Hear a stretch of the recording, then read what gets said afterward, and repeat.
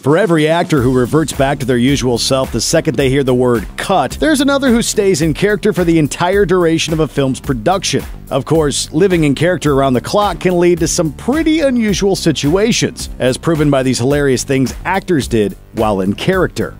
Wesley Snipes left post-it notes as Blade.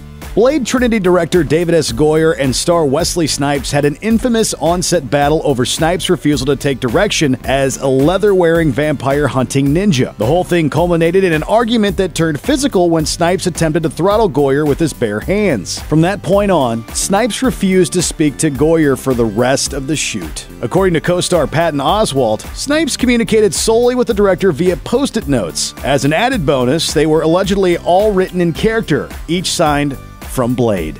Leonard Nimoy groks Spock.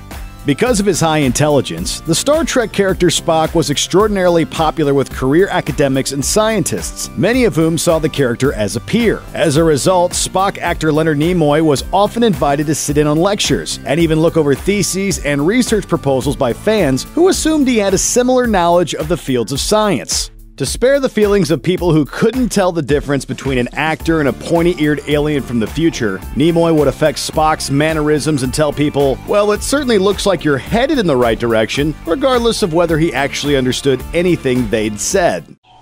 Fascinating. Robert Downey Jr., Method Man. In Tropic Thunder, Robert Downey Jr.'s Kirk Lazarus is supposedly one of the world's most gifted method actors, and so committed to his craft that he undergoes surgery to change the pigmentation of his skin in order to appear black while portraying his character Lincoln Osiris. Fittingly, Downey stayed in character as Osiris throughout the DVD commentary for the film, meaning he talked about the movie as a fictional character being played by another fictional character. To sum it up, those who listen to the track will hear Downey pretending to be an Australian guy pretending to be a black guy, talking about a film within a film. Whoa! What Danny don't do. Everyone who's seen Machete knows one thing for sure. Machete don't text. What you probably didn't know is that this line came about because star Danny Trejo also doesn't text. Instead, he tried to call director Robert Rodriguez multiple times to discuss some ideas about Machete's character. Rodriguez finally called back and asked why on earth Trejo didn't just text him. Trejo's response was to get in character and growl the since immortalized line. Rodriguez laughed so hard he ended up putting it in the film. Liam Neeson has a particular set of skills. Brian Mills, Liam Neeson's character from the Taken franchise, can end a human life with nothing more than a pinpoint-accurate slap to the throat. In other words, he's a pretty scary guy. But what I do have are a very particular set of skills. Skills I've acquired over a very long career. Skills that make me a nightmare for people like you. So imagine how terrified an unnamed ex-boyfriend of Maggie Grace, who plays Mills' daughter throughout the series, must have been when Neeson, in character as Mills, called him up to threaten to punch his arms off as a joke. Of course. Haha. Adam Driver does not need a hug.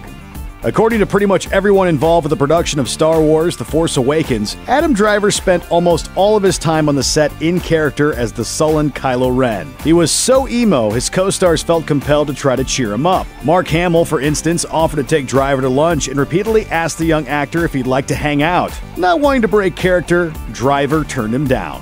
John Boyega, on the other hand, took a more direct approach, randomly hugging Driver without warning in full costume throughout production.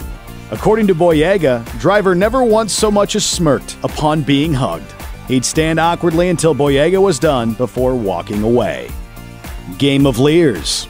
Everyone has their favorite Game of Thrones characters, but two characters in particular have sparked fans' imaginations thanks to their hilariously one-sided sexual tension. Bearded wildling Tormund Giantsbane, played by Christopher Hivju, and the long-legged sentinel of iron-plated justice Brienne of Tarth, played by Gwendolyn Christie. I want to make babies with her. Think of them. Great big monsters that conquer the world. Christie said that even she was taken aback at the magnitude of intense sexual intention Hivju brought to the role, something he carried over between takes. He reportedly attempted to woo her by sensually eating a sandwich while maintaining unflinching eye contact in full costume between takes, which, to be fair, sounds exactly like something Tormund would do. Really kind of making love to that sandwich as he eyeballs Which is a lot of, wow. So strong, eyes like lasers. Mrs. Doubtfire visited an adult shop. Mrs. Doubtfire is fondly remembered as one of Robin Williams' most famous roles, but before the film was announced, he decided to see just how well the costume disguised his extremely famous face by visiting an adult shop in San Francisco. Williams walked into the store in full Mrs. Doubtfire gear and started browsing the various items on display, asking an increasingly bemused cashier the most uncomfortable questions he could think of in Doubtfire's wonderful old lady voice. And finally the guy realized it was me and went, "Get out of here, Robin, you Thanks for watching. Click the looper icon to subscribe to our YouTube channel. Plus, check out all this cool stuff we know you'll love too.